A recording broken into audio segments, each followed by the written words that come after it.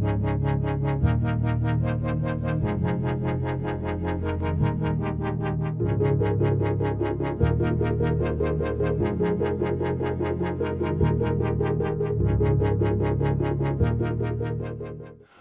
Anne, and you're the network convener for research on children's rights in education. Yeah. Can you tell me something about what's the main idea that brings people to your network? Well, I guess that the main idea is to be a global meeting place for educational children's rights researchers. Researchers that take an interest in children as citizens with human rights are actually altogether quite few, and also so in the field of education. So the network provides a very important arena for qualified discussions among educational children's rights researchers, and also for networking, international networking. But what's the topics people are talking about in your meeting? Okay, so there's a big variety of topics, of course, but there's a big interest in children's participation, children participating in society and in education, being able to have a say and taking part in decision making and well, giving their view on issues. And there's also an interest in education, educating children for rights, about rights. How are we to do this? And a range of other topics. We have, for example, the issues of inclusive education come up also in our network, and a range of other topics. How does your network reflect that European dimension? I think that our network reflects that very well. For example, I guess that we are seeing now anti-democratic forces challenging democracy and human rights globally and within Europe. And I think that education is a highly important arena for counteracting these tendencies.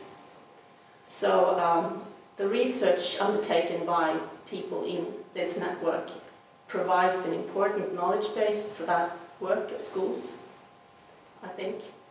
And in that's across all of Europe, yeah? It crosses Europe, but it also crosses the world. So it's a matter for you, it's a question for Europe, but it's also a question for the entire world, I think. So, I mean, here's a question I've asked all of the networks. What makes your network unique? Oh, well, I think that actually one of the very most unique things is that as far as I know, this is the only network in any conference actually specializing on children's rights. I'm not aware of any other educational conference having this topic as a network speciality. So this is a unique feature of the network, that we actually can attract children's rights researchers not only from Europe but also from other parts of the world, being such a specialized network. And also I would say that we're quite a small network, since children's rights researchers it's a small field altogether. And that means that we are a dedicated group of people coming together every year, but also making an effort to welcoming new people to our network.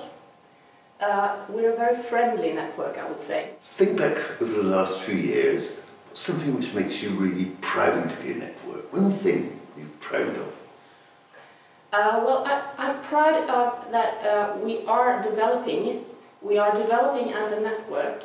We have found a more firm way to meet and organize, and we have developed the network's activities, adding more social activities, for example, network dinner and such things, which is really important for a network to have not only the academic side but also the social side. Yeah. And I mean, you're part of EERA looking inwards, I suppose, as a network. Do you have links to other networks and organisations outside EERA? Well, not in an organized way, but I guess that the United Nations is a global umbrella organization for us, because human rights is in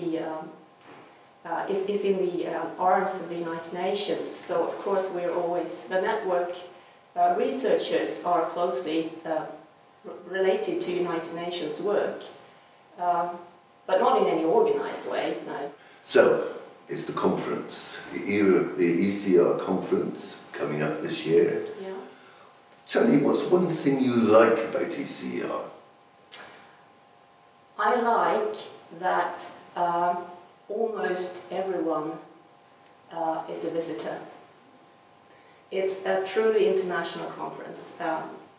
In many other conferences you go to, you have a large group of people that are at home and a bunch of people being visitors. But in the EERA conference, we are all visitors. Very few people are at home, so to speak. So it's a truly international atmosphere, and certainly mostly European, of course, because most of the participants are from Europe. But that's one thing that I really like. And I also think it's a very good size of the conference. It's big enough to offer a wide variety of research and opportunities, but it's small enough to actually it's possible to get an overview. Well, the conference is coming up, so good luck with that. Thank you. Thanks very much for coming in today. Thank you.